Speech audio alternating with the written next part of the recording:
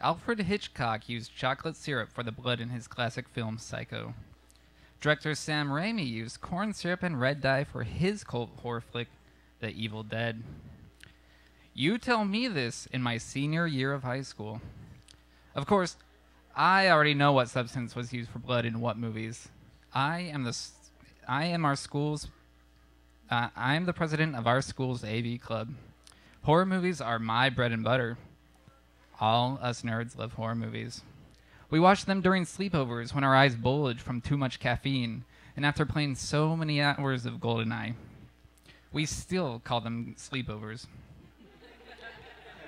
We let you impart your bits of trivia that we already know, because you are the new girl, and you are hot. Your ass and what you look like naked are what we talk about when the scary movies are finished. And why you even talk to us is beyond comprehension. If you only knew what we said about you at the sleepovers. You are the first girl member of the AV Club. You are a gem, untarnished by the cliques and prejudices of our school. You dig nerds.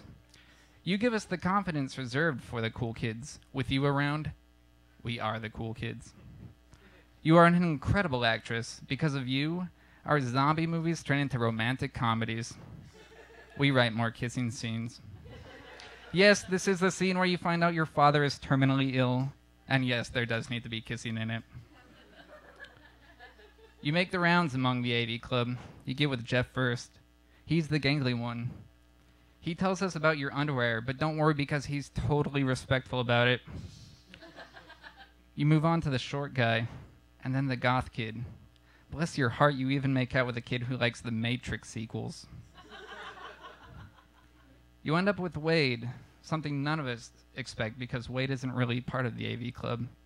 He's a tan, muscular skateboarder with the best afro a white kid could hope for. He's a nice enough guy and agrees to be in our films once he notices you. Ever since you arrived, more people have taken an interest in the AV Club. We put Wade in movies to play the hunk. I guess it's not surprising that you end up with him. Now, the jokes you tell aren't funny. The movie trivia you tell us, we already know it. Your acting kind of sucks now, too.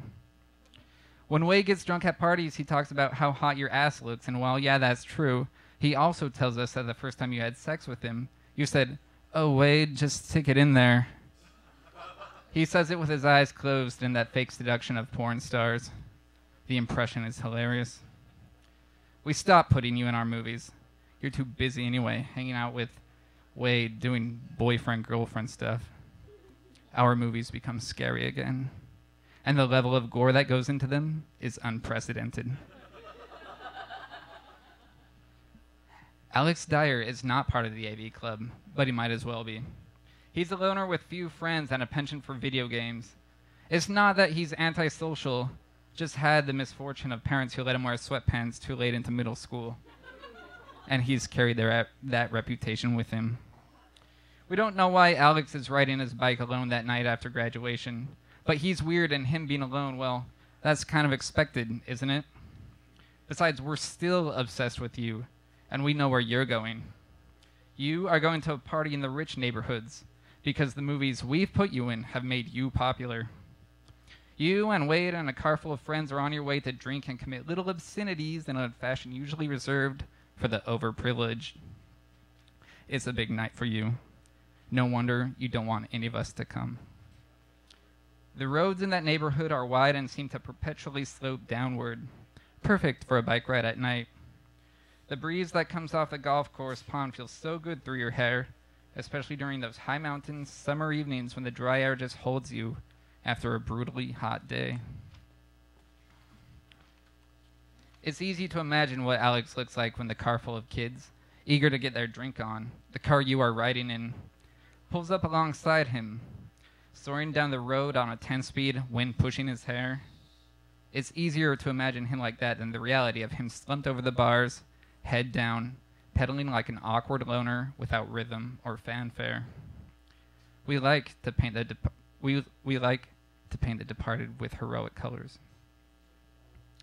A race breaks out between your car and Alex, a friendly race capped off by that 25-mile-per-hour residential speed limit. Even the word race seems too competitive. With a 10 speed, 25 miles per hour is cake.